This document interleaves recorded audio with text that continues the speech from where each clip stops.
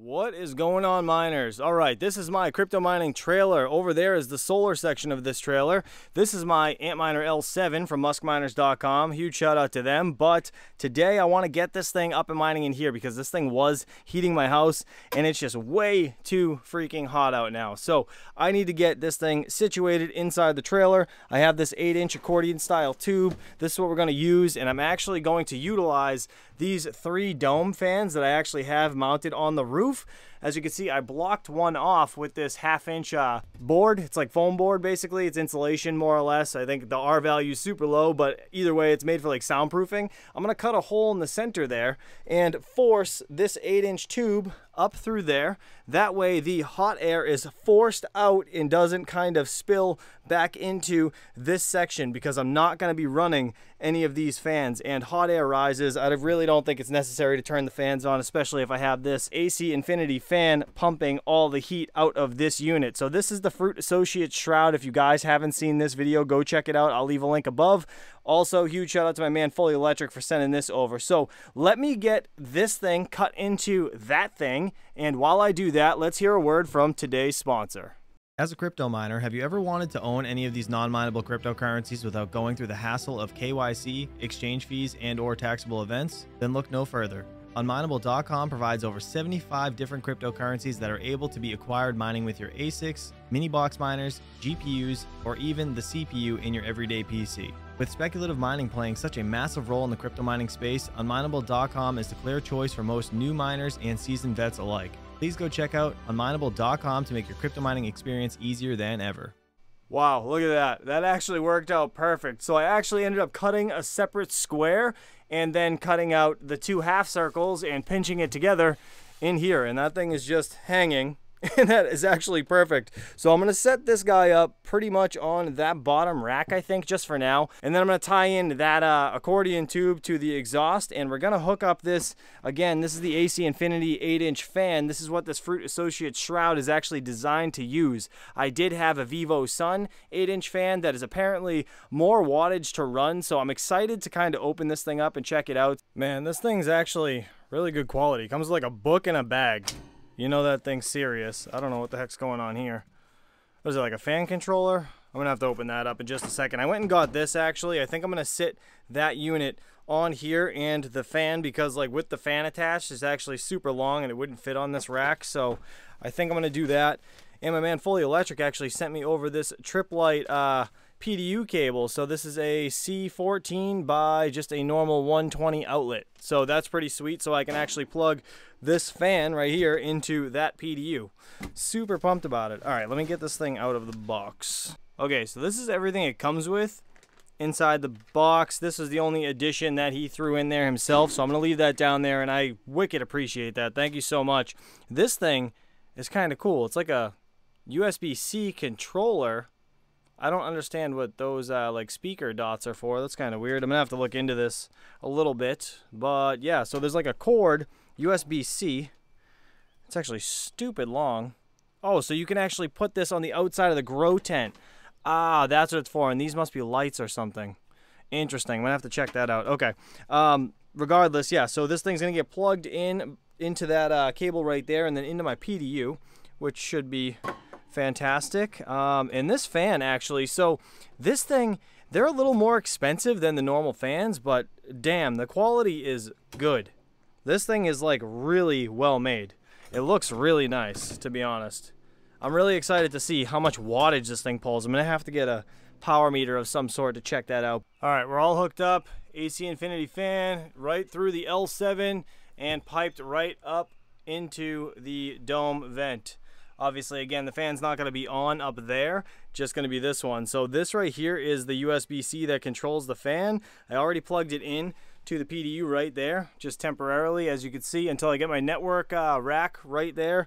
We're going to be just kind of letting this thing all float everywhere and not really cable manage, but check out how this thing works. So that was off. Obviously, this is slow, and it goes up in all these different kind of increments. There's like 10 here, which is super impressive.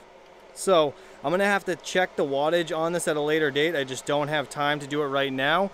but I do need to get this thing up and mining, so I need to plug in these other C13, C14 cables to this L7, and she's up and mining.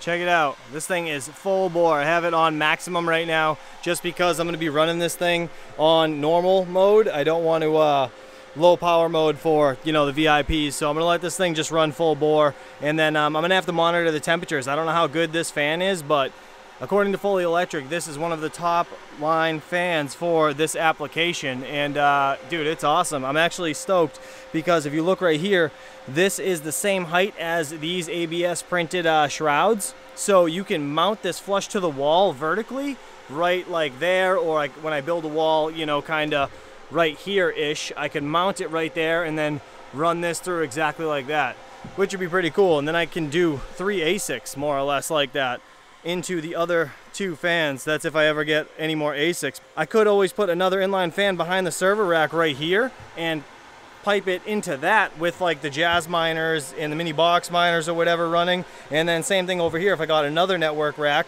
I could put it over here and do the same thing essentially on that side. I'm gonna monitor this and kind of see what it looks like in a little bit, so let's yeah, let's do that.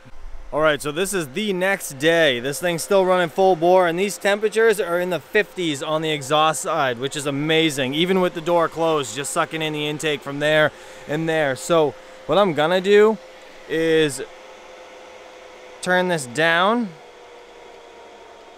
or to like, I don't know, two notches down, I guess, and I want to go see what the temps are like that.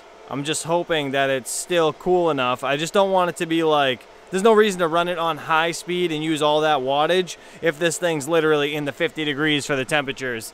But overall, this design works fantastic. And I was actually thinking about it, the inline fans behind the server racks literally make no sense. I would just have to make a wall and turn on probably the top fan there and there or something, just to have those two. These things only run at like 50 watts anyways, so just to have, you know, equal air going out, and I'd have to block off those, kind of like I did these dome vents right here with the plastic trash bag. I blocked those off so no air can suck in from this side, and obviously not having this door open will minimize the dust that is actually on these iPolos. Oh, that's probably from me blowing the leaf blower, actually, now that I think about it. But these filters that are in here, actually, let me show you guys, for anybody that doesn't really know, these pop off, and I do have these filters. That's kind of funny, a little water, but either way, I got these filters that are washable, and I can just more or less clean them out whenever they get a little too dirty. So if you don't know, these are actually called gable vents, and these things are like, I don't even know, 20 something inches tall. They got to be just about 2 feet or so, probably by a 1.5 feet wide if I had to guess. But these are the biggest ones I could actually find at Lowe's. Home Depot didn't have them, to be honest, but they work fantastic for what I need anyways, and when the octo miners were in here, they worked great as well. But real quick, everything's closed up. I don't know if you guys can hear the air kind of getting sucked in through these things. It works fantastic, to be honest. So I can't wait for that hot aisle to be built. All right, let's go check the temp. All right, so I actually did check the temperatures. It was only 60 degrees with this thing on 80%. Now, I just put it back to 100% to see what it would come up with on the wattage. I actually have the L7 off. This is just checking to see. Now, 160 watts on high. I want to see what this will actually be when it's on the 8th step. So let's see, let's get it back there. I want to see how much more efficient, if it is at all more efficient than the other inline fan that I have. Oh wow, so it dropped it to like 95. I was waiting for it to level off, but clearly 95 is it. Now let's see, so at this level, this L7 was again 60 degrees. Now I want to do it halfway. Let's go halfway and just see what it'll be at. All right, right there. That's actually super quiet. I don't know. Low power mode, that should be good for it. 46 watts, that's it? Damn.